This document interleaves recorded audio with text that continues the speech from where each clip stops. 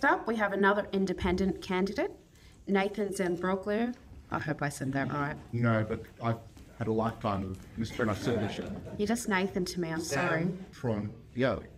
It's just Nathan to me. Oh, it's all right. I know, I'm knowing you just as Nathan. So, take it away. Ladies and gentlemen, thank you very much. It's a great honour to be here. You know me, I've been on council since 2016, first elected as a Liberal and now standing again as an independent, and I've received more praise and encouragement since I found my independence and my voice than before. I'm a school teacher by trade. I've lived in the Hawkesbury my entire life. I have lived in Oakville, I have lived in Grass Hill, I have lived in North Richmond, and I have lived in Richmond. Before we turn to how to remedy the current problems with this council, we've got to diagnose the problem accurately with some facts. It is true that under the leadership that this council has had for 17 of the last 20 years, council's debt has risen from $16.3 million in 2021 to over $62.5 million today.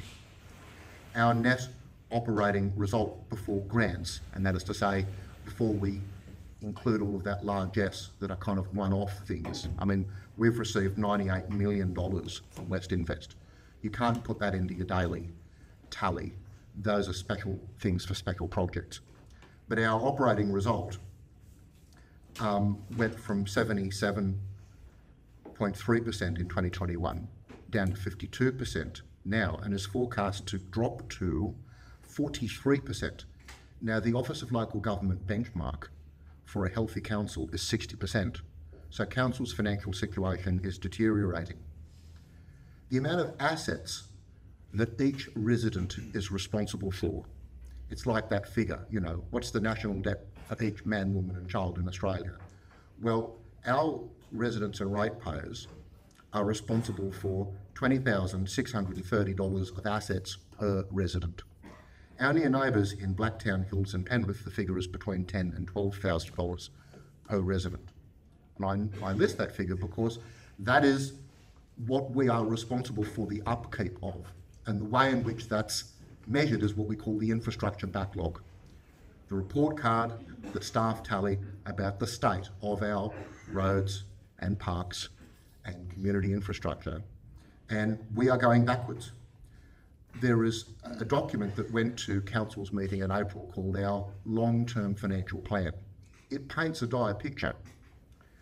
We are facing, if we don't do something, an infrastructure backlog of $162 million within the next 9 years. The way around that is to jack up everybody's rates. Again, we jacked up everybody's rates. I didn't vote for it, but Council's rates were raised by over a third in 2017, and it came with a large list of capital projects that we promised the community with the sweeteners. Things like sealing Packer Road. Earlier this year, we came to within a breath of reneging on that promise. And it's only because I and like-minded councillors said we have to keep the promises that we made. Otherwise, how can we ever take these figures to the electorate and ask them for more money when we haven't acquitted the rate rise that we did previously well enough? The delinquency on our council rates, the number of people who are behind on payment of their rates, has risen from 8.3% in 2021 to 11.17% today. And again, the OLG benchmark is under 0.05% or lower. Now, this has happened on the watch of the current leadership, the leadership of the current chamber. And unless the parties, the candidates and the tickets are presenting these figures honestly to the electorate, then they're just doing a bait and switch. You shouldn't tolerate a ticket.